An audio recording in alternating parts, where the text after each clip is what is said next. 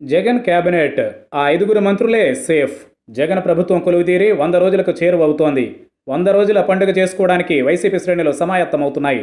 అయితే 2.5 ఏళ్లలో మళ్లీ మాకు మంత్రి పదవులు వస్తాయని పార్టీలోని సీనియర్లంతా గంపడి ఆశలు పెట్టుకున్నారట.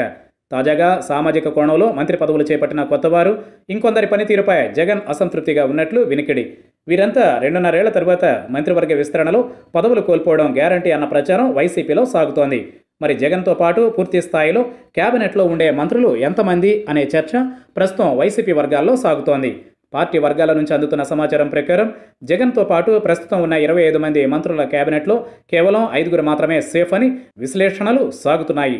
ఆ 5గురు 5 ఏళ్ల పాటు మంత్రులుగా ఉంటారని, మిగతా 20 మంది మారతారని ఘంటాపథంగా చెబుతున్నారు. మరి జగన్ మెచ్చిన ఆ 5గురు ఎవరంటే వీరేనట. సీఎం జగన్ ముఖ్యమంత్రిగా ప్రమాణం చేసినప్పుడే పూర్తి హామీ లభించిన మంత్రులు 5గురు ఉన్నారని పార్టీలో ప్రచారం జరుగుతోంది. వారిలో మొదటి హామీ పొందింది మోపిదేవి వెంకటరమణ అట. ఈయన మొన్నటి ఎన్నికల్లో గుంటూరు జిల్లా రేపల్లెలో పోటీ చేసి ఓడిపోయారు. అయినా పార్టీ పెట్టినప్పటి నుంచి తనతో నడిచిన మోపిదేవిని ఎమ్మెల్సీ చేసి మరీ జగన్ కేబినెట్లో చోటు కల్పించారు. ఈయన 5 ఏళ్లు మంత్రిగా ఉండడం గ్యారంటీ అన్న సంకేతాలు ఇచ్చారట. 5 ఏళ్ల పాటు ఈయన మంత్రిగా ఉంటారని జగన్ హామీ ఇచ్చినట్లు సమాచారం.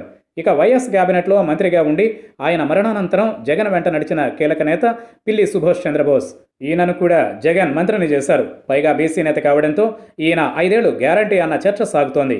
ఇక జగన్కు ఆర్థికంగా, నైతికంగా ప్రతిపక్షంలో ఉండేగా మద్దతుగా నిలిచిన చిత్తూరు జిల్లాకు చెందిన మంత్రి పెద్దిరెడ్డి రామచంద్రారెడ్డి జగన్కు అత్యంత సన్నిహిత నేతల్లో ఒకరు. ఈయన 5 ఏళ్లు మంత్రివర్గంలో ఉండడం గ్యారంటీ అన్న సంకేతాలు ఉన్నాయట.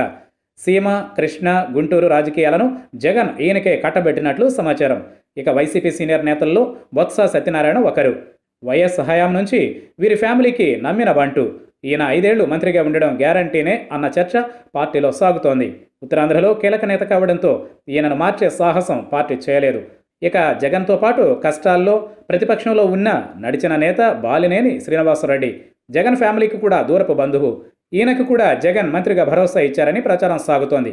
మొత్తంగా వైసీపీలో కేవలం 5గురు మంత్రులే పూర్తి స్థాయిలో 5 ఏళ్లు కొనసాగే ఛాన్స్ ఉందట. మిగతా అంతా 2.5 ఏళ్ల తర్వాత మారిపోవడం ఖాయమనే చర్చ ఆ పార్టీలో సాగుతోంది.